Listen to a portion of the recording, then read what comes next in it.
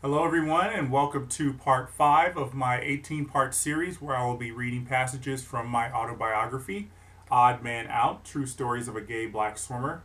And before I get to today's reading, I just want to thank everyone from the bottom of my heart who have purchased copies of my book since I started this series, I guess it would be about 2 weeks ago. And it's just been tremendous to know that what I've been doing has actually reached its goal, which is to bring the message of this book to a wider audience than I would have been able to get to without YouTube. So thanks to all of you who have bought the book, and I'll mention this again at the end of the video, but if you'd like to buy a copy, there's a link down in the description box to buy a signed copy for just $15.99 through December 31st. And after December 31st, if you're watching this after then, it'll be $20, but still a pretty good deal. Now, if you haven't seen parts 1, 2, 3, or 4, I'm running out of space on this video box here, so I'm going to ask you to just go to the description box below and just find the links to parts 1 through 4 there. Now, the second announcement is after I had posted part 4 and had actually watched it again, I realized I was actually reading from chapter 4 when I was supposed to be reading from chapter 3. So instead of deleting that one and just reposting it, I thought for part 5 I will read from chapter 3. And chapter 3 details my life from when I was 14 to about just when I had turned 17. And one of the biggest moments of my life in those 3 years was at the U.S. Olympic Festival, which is a competition that's no longer held, which in the sport of swimming was designed to kind of foster competition and find the newest young athletes in the sport of swimming. You couldn't be an Olympian and you could not be a member of any USA Swimming national team when you were selected for the Olympic Festival, which didn't include the junior team, which I had been a part of the winter before. So this meet was pretty much a chance for a lot of young athletes to really show who they are and just a chance to compete with kids their own age, which I really enjoyed. So I got picked for this meet in 1990, and this details what happened to me on the first night of swimming. I won the gold medal in the 100 breast on the first day and helped my team win the 400 medley relay. I had confidence I could win the 100 breast, but I also wanted to break the meet record of 1:04:20. Since I was putting in a slight taper for the meet, I figured I could surpass that time.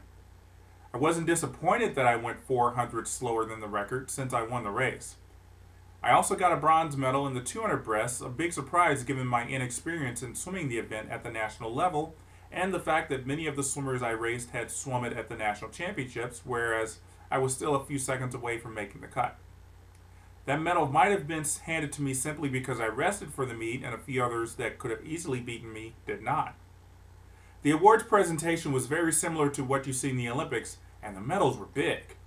The goal was to give young people a taste of the Olympic experience, and we got it. If you won a race, you were escorted to the media room for interviews with newspaper and TV journalists. I'd done a few interviews before, but never in front of a dozen reporters.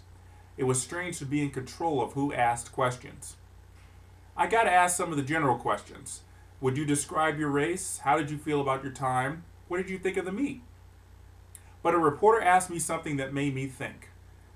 What do you think about being the first black swimmer to win a gold medal at the Olympic Festival? I thought he had made some mistake. Surely another black swimmer has won a gold medal at this meet. It's been around for years. There were other black swimmers at this meet. Previous meets had to have had a black swimmer crowned champion. Even if what the guy was saying was true, I didn't think I had made any major statement with my swim, and certainly not one that warranted a question in a press conference. I'd been climbing up the ranks of the swimming elite for 2 years, and never did I think about the fact that I was the only black swimmer in the finals of a major race. I just wanted to swim. Anthony Nesty probably did the same thing on his way to winning the gold medal in the 100 butterfly at the 1988 Olympics.